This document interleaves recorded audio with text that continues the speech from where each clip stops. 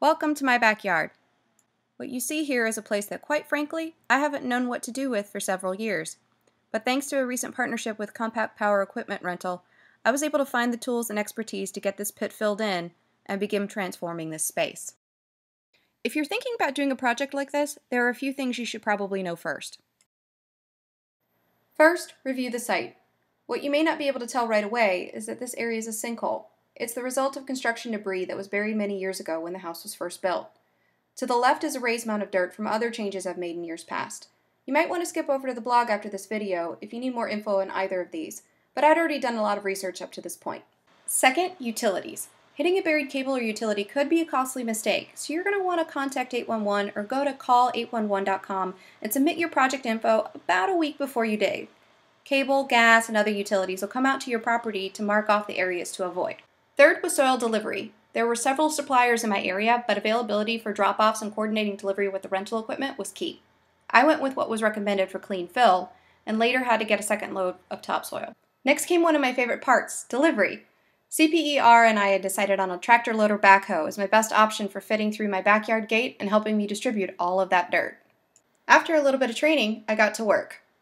Not gonna lie, this was 5 long days of hard work. The first day and a half I was on my own, but by the weekend I was able to recruit some help.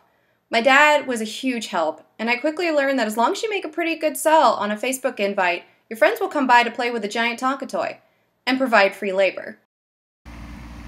After removing several pine trees last year, there were a number of roots still left in the ground.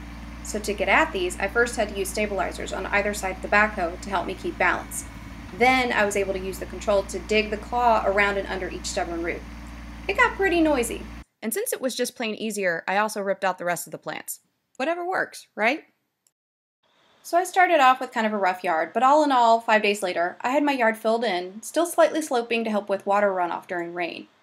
And I never really thought this project would ever get done, and it took a little bit more time than I first expected, mostly due to my lack of experience working with equipment like this.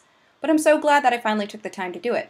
Having a partner like Compact Power Equipment Rental was really nice because they were there if I had questions or if I got stuck, etc. And now I have a backyard that doesn't have a giant pit in it that I need to be careful walking around. I can begin the fun part of planning a new outdoor space for entertaining my family and friends. Okay guys, so that's going to be it for this tutorial, but this is still a pretty new channel.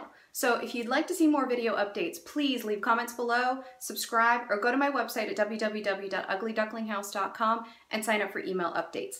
Thanks for watching, and I'll see you guys next time.